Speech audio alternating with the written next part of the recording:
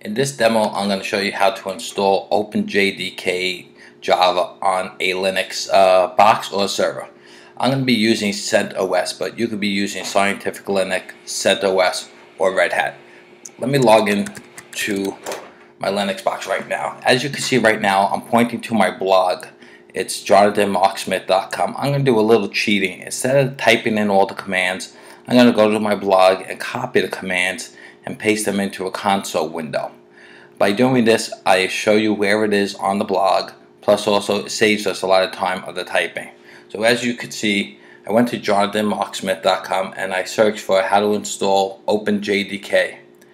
I'm going to just copy this one command right now to get it, and I like to use control keys, and as you see I copied the command. Now I'm going to go to my console in the same box, and I'm going to paste in the command.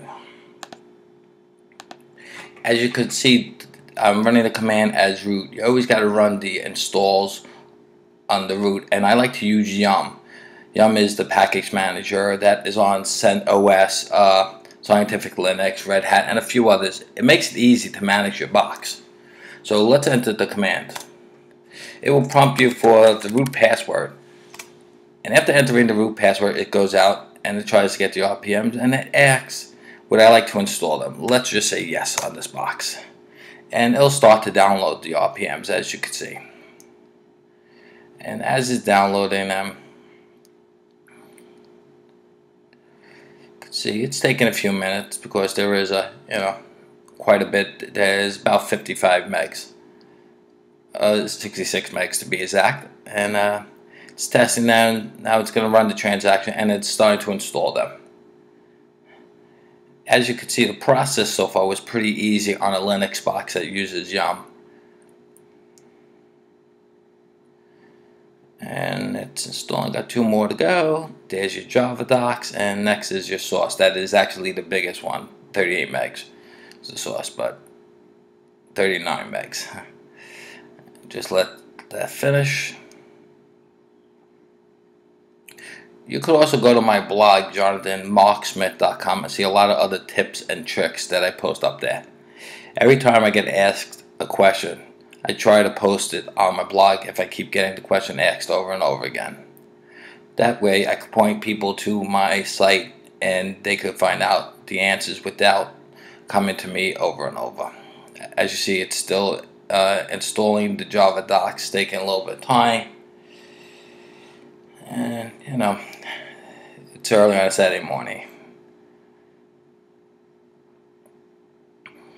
And after we get this installed, we should be able to run java-version to make sure that the correct version is installed.